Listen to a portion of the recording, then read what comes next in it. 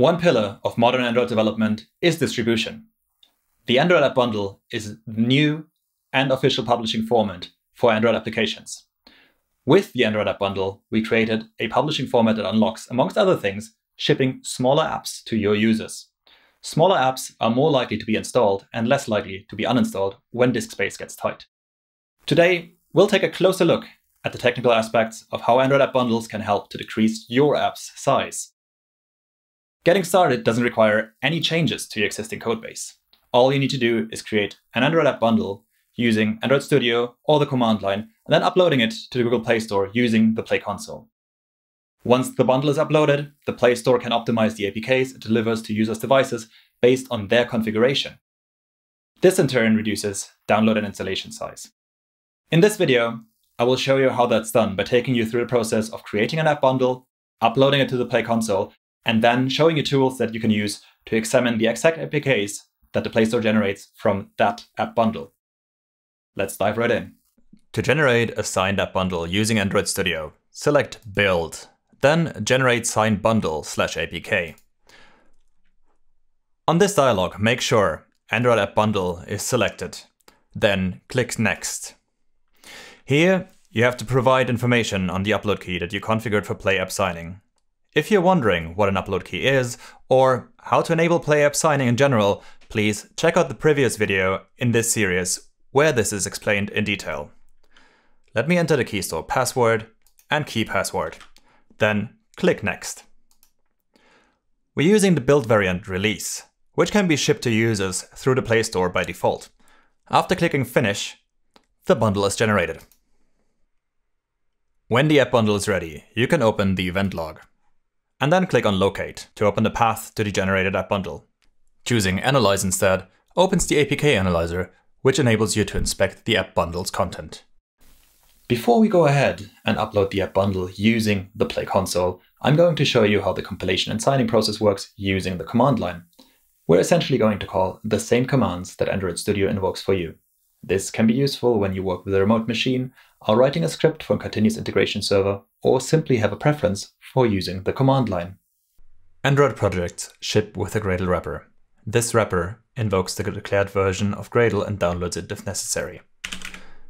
Depending on your operating system, it's either GradleW or GradleW.bat.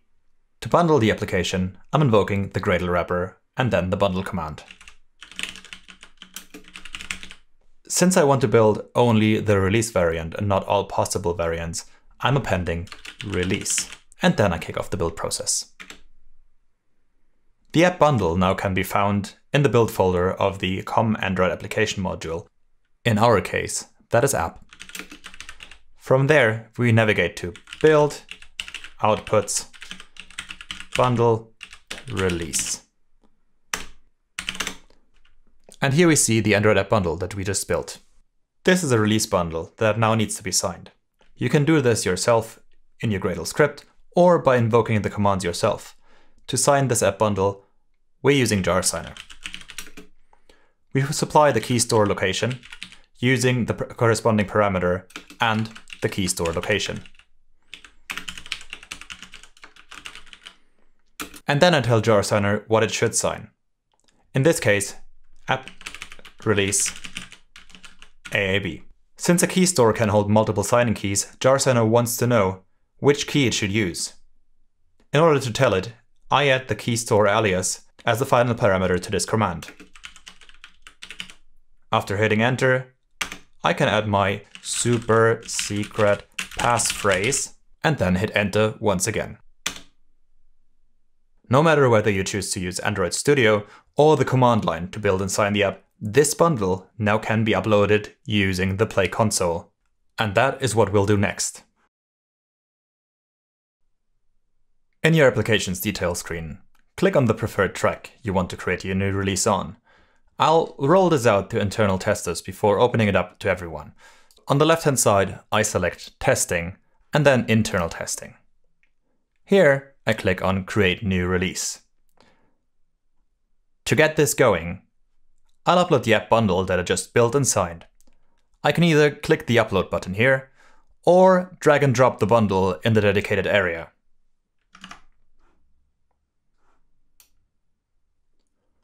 Once the bundle is uploaded and processed, we can take a look at the App Bundle Explorer. In the App Bundle Explorer, we can see an overview of some features of the App Bundle, such as supported devices, languages, and permissions. To explore the bundle, I click on the Details arrow here, and then Explore Bundle.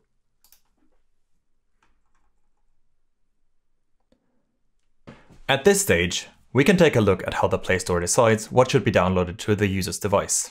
In the Downloads tab, we can see this in detail. Here, I can apply a lot of filters. They correspond to the optimizations the Play Store applies when generating a set of APK for installation on the Weiss. The app I uploaded is the PlayCore KTX sample app, which is available on GitHub. You can find the link to the repository in the video's description. The sample app contains some rendered icons for different screen densities. So when I set the screen density to a specific value and download the APK set for a device, that will provide us with an APK that mainly contains the rendered images for that density bucket alongside some metadata. Let's go ahead and select devices with 440 to 450 dots per inch, or DPI. Clicking on the download icon at the end of the screen gives me the possibility to make some further selections and download the APKs for the chosen device. I'll download the default set. Now, let's see what Play had in store for us. The downloaded zip file contains several APK which are tailored to the specific device in question. Let's take a look. This is the zip file I just downloaded. Let's go on and unzip it. Here you see all the APK that were downloaded for the selected device, including all potential languages that are supported by the application. These are the exact APKs that would be delivered to a user's device with the chosen configuration, including the signature from Play App Signing. I did not configure languages in the download dialog, which is why there are so many different language APKs right here. Many users would only install a subset of these languages, depending on their configuration. To install them all locally, you can run adb install multiple and select all APKs.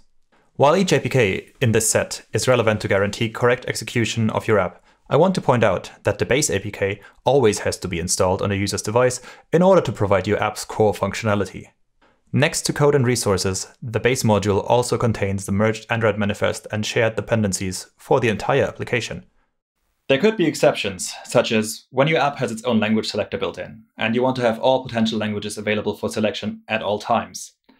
But even then, using the Android App Bundle provides you with ways to load features on demand. This could be used to avoid pre-installing parts of your app that only a subset of users might need. And since we want to enable you to download and install features in a programmatic way, we provide an unbundled API that you can use. It's part of the Play Core library, which is covered in the next video of the Modern Android Development series, where we take a closer look at Play feature delivery. To get notified when new videos get published, subscribe to the Android Developers channel. If you have questions on this video's content, please leave a comment. Thank you very much for watching. Bye!